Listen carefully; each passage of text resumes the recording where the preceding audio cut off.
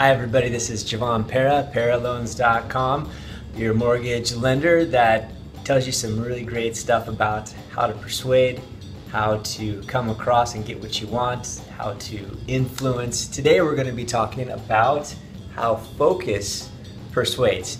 Now, it's a really interesting thing that sometimes some people can overcome objections and not be forceful, but can put themselves out there in such a way that will change other people's minds and make them happy because of it. So here's one of the ways to do that.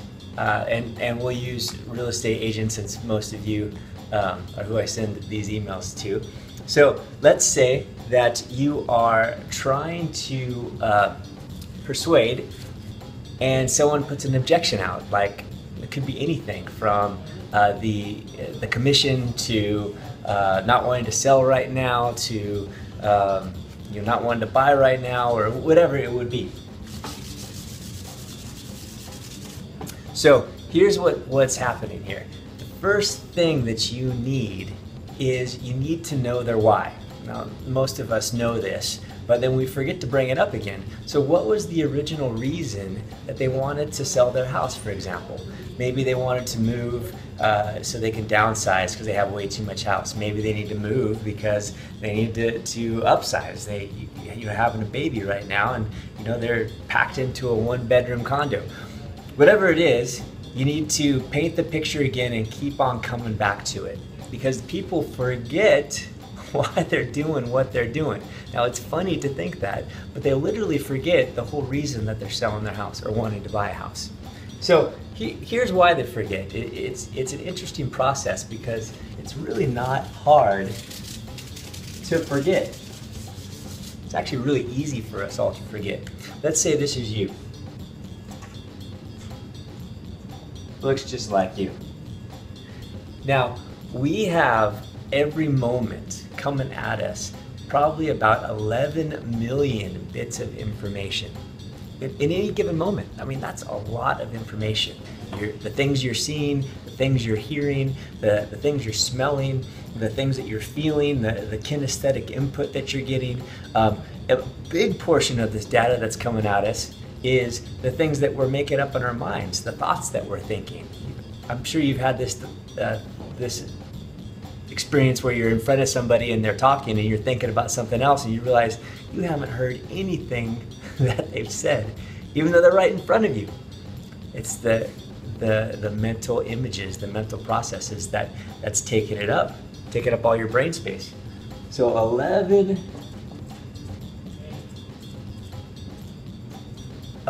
million bits of information coming your way. Now, here is what's really fascinating. There's a guy named George Miller in the late 60s, I think it was. He wrote a paper called The Magic Number 7, 5 plus or minus 2. And in that paper, what he said is that part of your brain, the prefrontal cortex, that's able to capture information and consciously use it, not unconsciously, but consciously use it, make a decision right here in the moment. That part of your brain, he said, can only handle about seven bits of information at a time. Well, other studies with chunking, how we chunk information together, they say maybe 40. So 7 to 40 bits of information is what they say you can grasp in any given moment. So here's the thing to consider.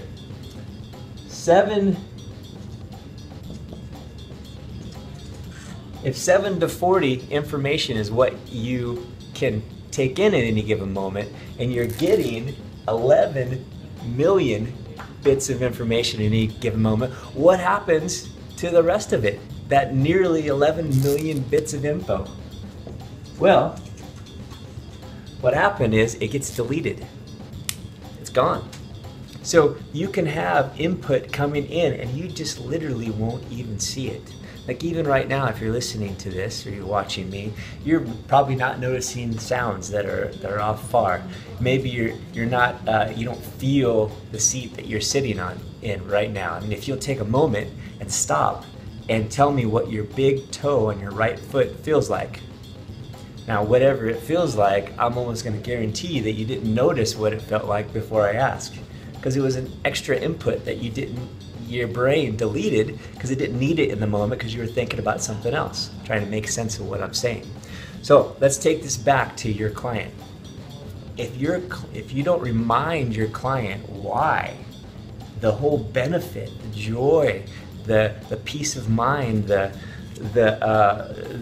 glorious bright future that they're going to have for the whole reason why they're selling their house or wanting to buy a house, if you don't constantly remind that and bring it up and paint in a good picture, what they're going to think about is just all the problems, the paperwork, the fixing up of the house, the pre-qual for the loan, the whatever it is that's going to fill up their mind, and they're going to forget because they're getting bombarded by stuff that doesn't matter, and they forget to remind themselves of what does matter. So your job, real estate agent, is to continuously remind them of why we're doing that.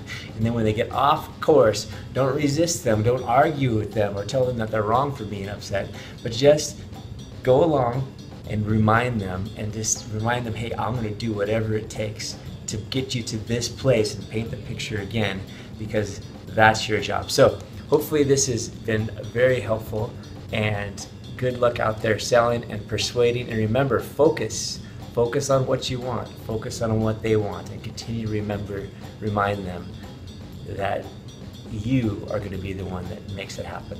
So with that, Jevon Perra, once again, hope this is a great weekend for you. I've included some interest rates where it's at right now. If you have any questions, feel free to call me at any time. My cell phone is on all my information, so you can call day or night, even on the weekend. Thanks a lot. Hello, my name's Brenda, and I want to stay in my home, and I would like your help.